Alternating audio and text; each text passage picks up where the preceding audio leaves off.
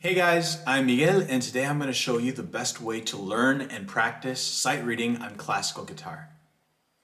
But first, let's talk about why sight reading is difficult and also what are the benefits of practicing sight reading.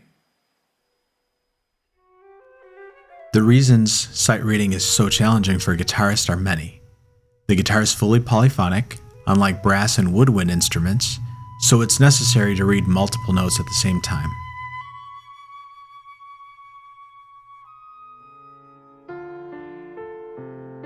Unlike other polyphonic instruments, keyboard, harp, etc., a single note can be found in multiple locations on the fingerboard, and the player has to make an instant decision about where to play it.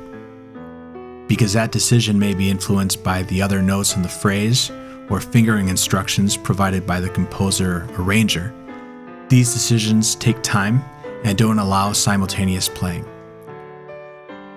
Unlike most musicians, the guitarist cannot rely on muscle memory.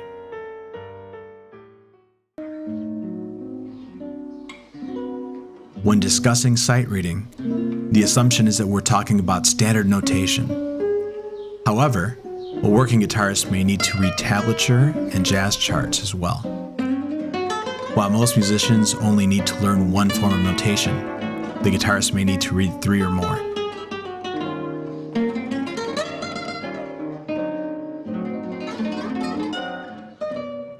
Sight reading is a skill that needs to be practiced like any other. This is not something most guitarists do on their own, and is not something that is heavily taught. Guitarists simply are not part of that culture, with some exceptions, of course.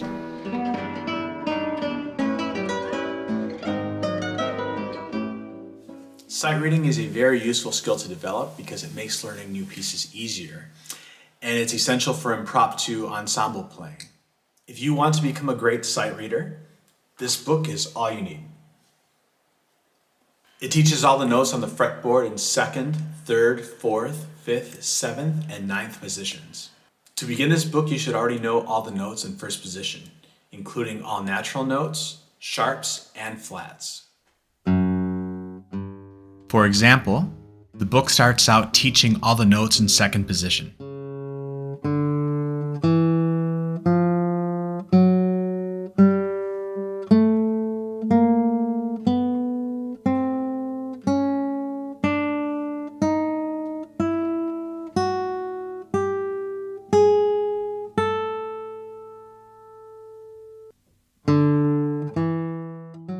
Then, it teaches the scale.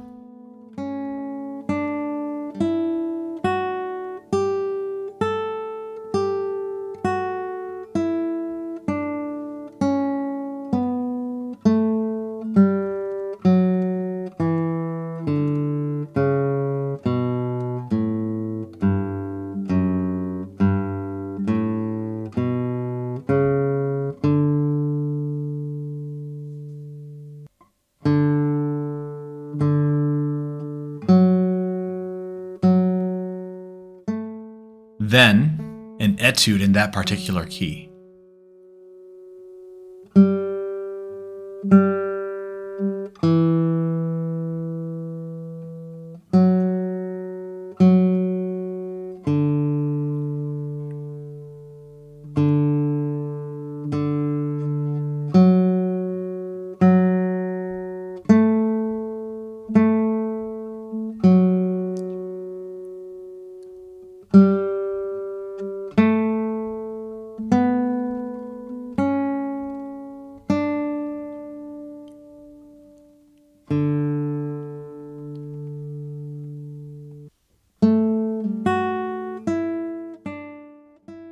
And then a song.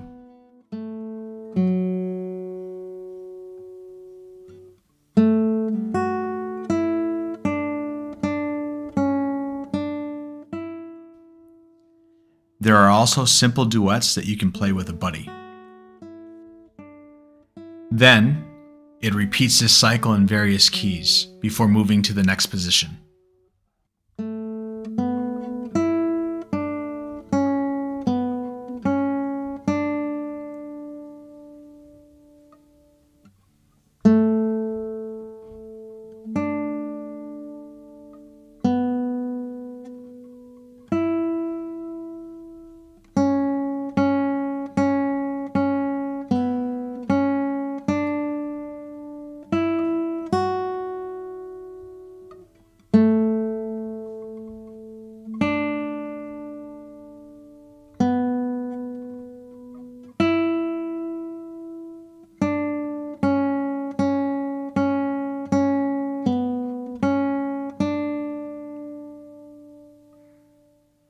Try to feel an internal pulse when you're practicing sight reading. Another possibility that you can do is to set a metronome at a comfortable speed. I have mine set for 60 beats per minute. Start playing, don't look back. If you make a mistake, so what? Just keep going, don't worry, move on. After you've mastered the scale, play through each song 2 or 3 times at most. After that, you're no longer sight reading.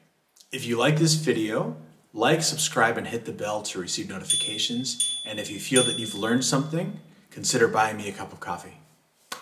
Thank you.